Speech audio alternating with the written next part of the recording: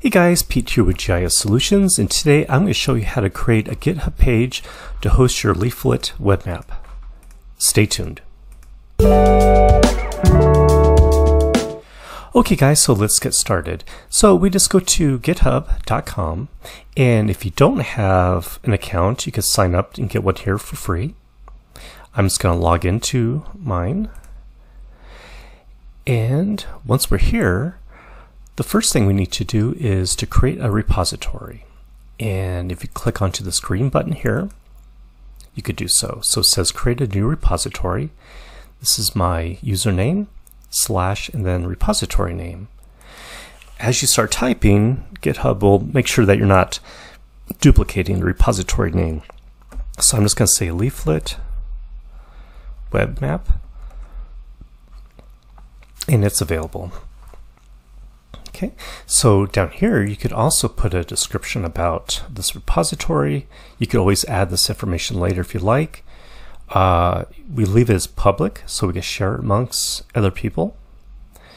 You could always keep it as private if that's something you don't want to do. But if we want to share off a link to somebody to view this map, we need to keep it public. And we can initialize a README file, and you could always add a description to that later. And let's just keep these as a default, and then we create the repository. And this is our repository homepage, so to speak. And here's that README file.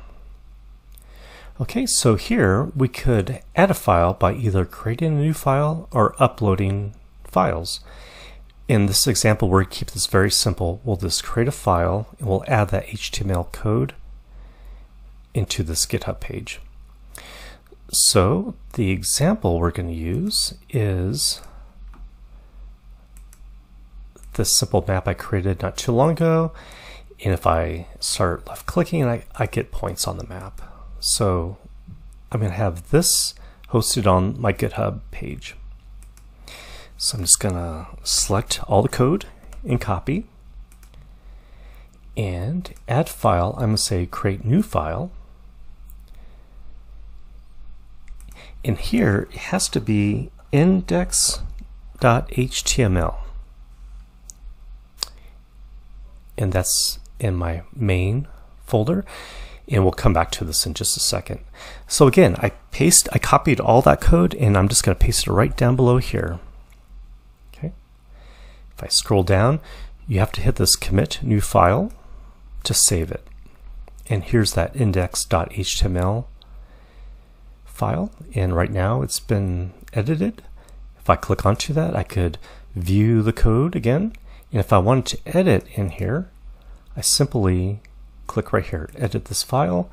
You see the format changes just slightly to show you that you're in edit mode, and when you're done you could commit those changes, but I'm just going to cancel because I didn't do anything at this point. Okay. And we could go back to our repository homepage here. The next thing we need to do is go over here to Settings, Pages. Now under here where it says Branch, we want to make sure that the main branch is the default branch.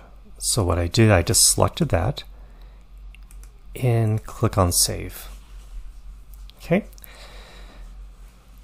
So now, if we, actually it just takes a moment. It takes a moment for GitHub to actually create that page. So we'll come right back to this in just a second. Pages, and here we go. Your site is live at, and here is the URL.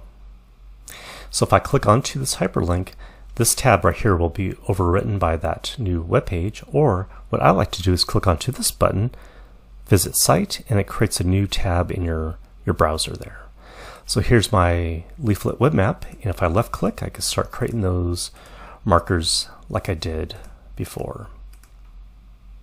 Okay, so this is the URL that you could copy and send over to whomever to access the same web map publicly. And for some reason, if you want to delete this whole repository, you could just be sure you're under settings here, and you scroll all the way down into this danger zone. You could delete this repository, agree to it, understand that it won't be, you can't bring it back after it's deleted, and then what you would do is confirm by typing in the name of your repository here, and you can simply just copy that, paste, and now it's deleted. So I hope you guys found this useful, and as always, please leave a comment down below if you have any questions. As always, please like and subscribe. I do appreciate that, and we'll see you guys next time. Thanks for watching.